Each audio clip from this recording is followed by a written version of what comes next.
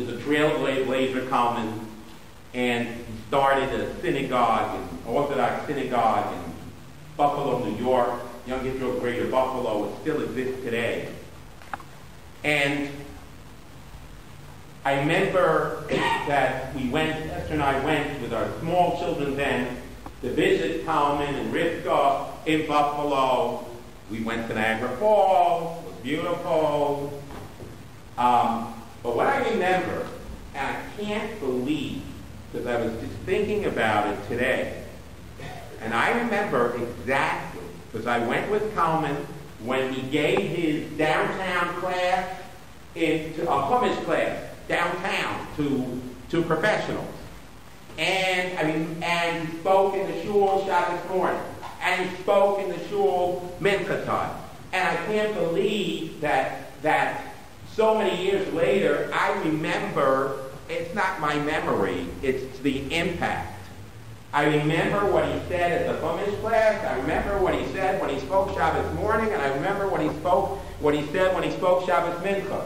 At the Chumash class in the middle of the week, he spoke about the image of God, and he spoke about how every single human being has potential and is created in the image of God. Shabbos morning, he spoke about love for every Jew and our responsibility to outreach and to teach.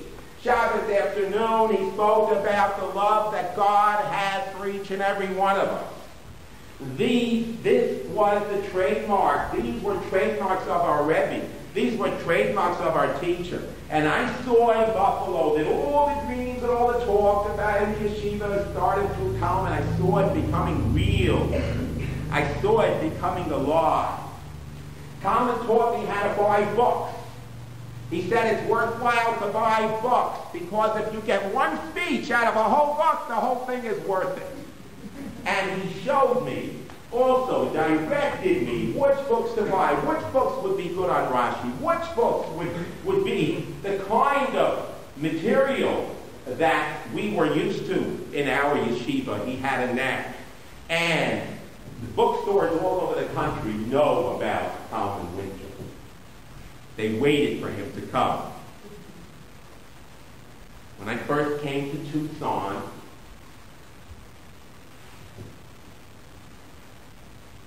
one or two people in this room may recall that it was not an easy ride. There was some really, really rough going in the very first year. And I was on the phone one time. It was a rough night, the night before, interaction. In fact, probably one of the hardest times I ever had in my whole career, whole existence. And I was talking to Kalman on the phone, and he said, Rivka wants to talk to you. My sister-in-law, Rivka, gets on the phone. She said, Yisrael, I think you should talk to my father. Her father, Rivka's father, was the late, great giant in AIDS. So Rivka, what she did was, she gave me her father. She shared her parents with me and with Esther. Amos became totally involved, totally immersed in everything we were doing in Tucson. We became totally involved and totally immersed in the lives of my children. It was like an additional grandfather to my children. There was no problem. Rivka had no problem sharing her parents with us. I remember connection to family was so important to Kalman. After our daughter Hannah was born, Esther took sick, and it was a Friday, and late Friday night, there, Kalman and Rivka show up. I don't know if you remember. I remember very well. They were there for us. And when Esther got sick 10 years ago, he came on a plane right away. Kalman and Rivka were here. That's the picture. You see the picture. If you see the picture on the card and on the email, where Esther and I are standing with Kalman and Rivka, That was 10 years ago when they came to help us, to give us strength, and to literally help us out after Chofetz. Kalman had amazing kibbud avim, honor for his parents, his mother, for his father. There's such a thing in that we believe. We believe that there's a holy person. There's such a thing as a holy place. A holy place. A synagogue is a holy place. Every place in God's world is holy, but a synagogue has more sanctity. It's a holy place. There's a concentration of holiness. Every place in the world is holy. Israel is holier. Israel is holy, but Jerusalem is a holier place than the rest of Israel. Jerusalem is holy, but the Temple Mount is holier. So there's such in Judaism, we believe there's such a thing as holiness of space. After my father-in-law took ill, fell down a flight of stairs, and decided to sell the house. Kalman and Rivka were the ones who were there at the house, taking care of the things, emptying, moving, and everything was out of the house. Everything was out of the house.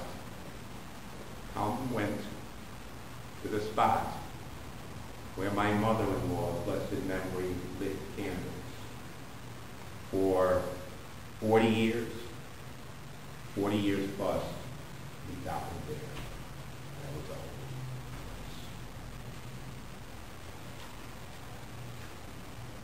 When I got married,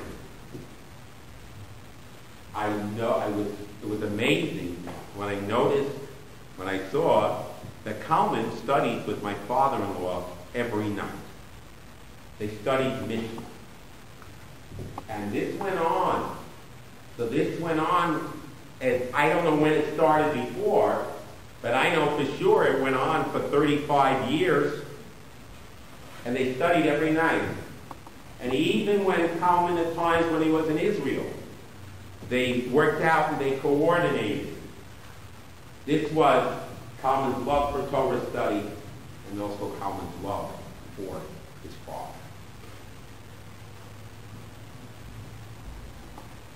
In this week's portion, or last week's portion, Jacob received the blessing from his father Isaac. Isaac announces that I'm going to die. I'm going to die. So let me go ahead and bless you. I need to bless my son because I'm going to die. Hurry up, let's get rolling. And then you know the story, read the story of there was Esau, and then Yaakov came in, he dressed like Esau, and he received the blessing, and this was divinely ordained. But the Chofetz says, what's going on? Isaac says, I'm going to die. He lived more than 50 years after that. So what does it mean when he said, I'm going to die? So the Chofetz says that's how Isaac lived his life. He lived his life that every single day was the most important day in his life. Because sometime I'm going to die. And I don't know when. So every day has to be special. This was Kalman. And it wasn't only when he was sick.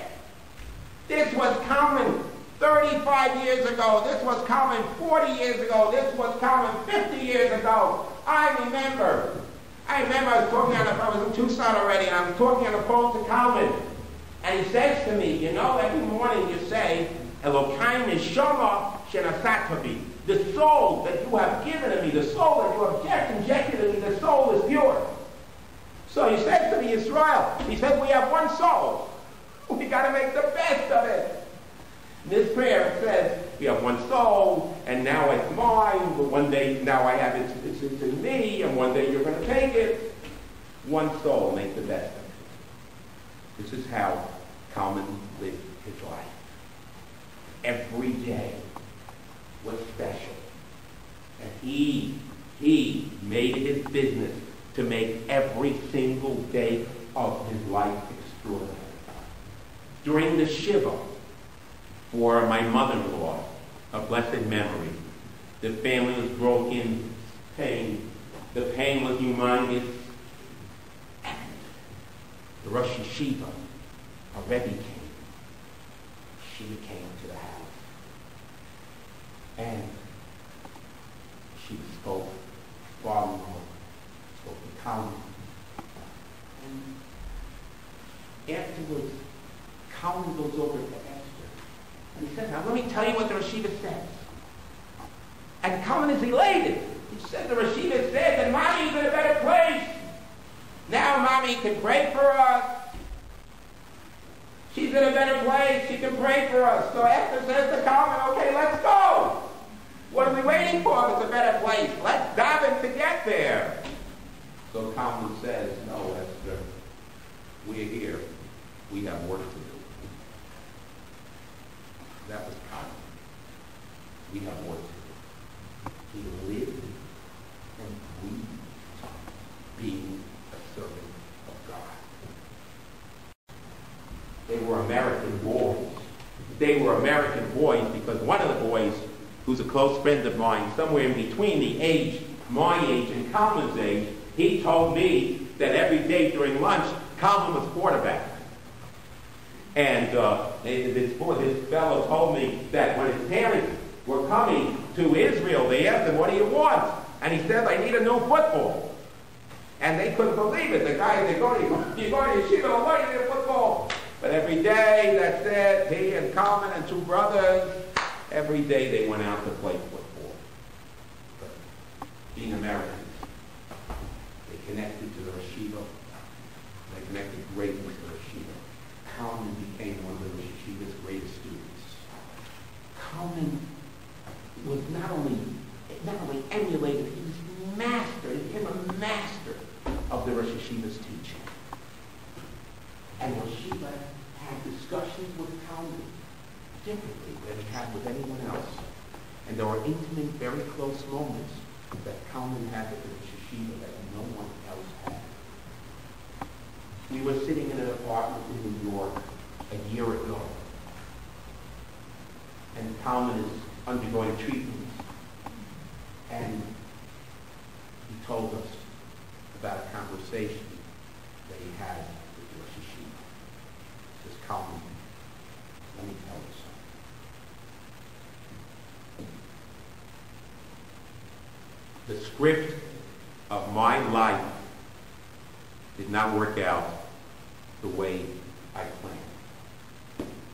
There were so many things that if you asked me, I would have said, I wish it didn't happen. Shiva lost his father at a young age. Shiva was an only child. Shiva was ill and at the brink of death many times in his life. Shiva and the Rebbetzin were not blessed with children. Rosh Yeshiva struggled to build his yeshiva for 25 years before it became. And even then, when I came to Chofetz Chayim Yeshiva, I was number 40. Now there's 400 in the main branch, maybe even 500. Thousands of graduates all over the country. Yeshiva said to Tom, I didn't ask for this, but I wouldn't give it up. These are my medals. These are my medals. These are challenges that Hashem gave me, and I have earned my medals. Kalman said to her, this is my challenge. My sister-in-law said the most amazing thing. She told me that she and Kalman were talking, and she said Okay, she said, we wanted to build Torah, we chose, that's what we chose. We wanted to go to Buffalo, we chose, we went to Buffalo. We wanted to go to Silver Spring, we chose to go to Silver Spring.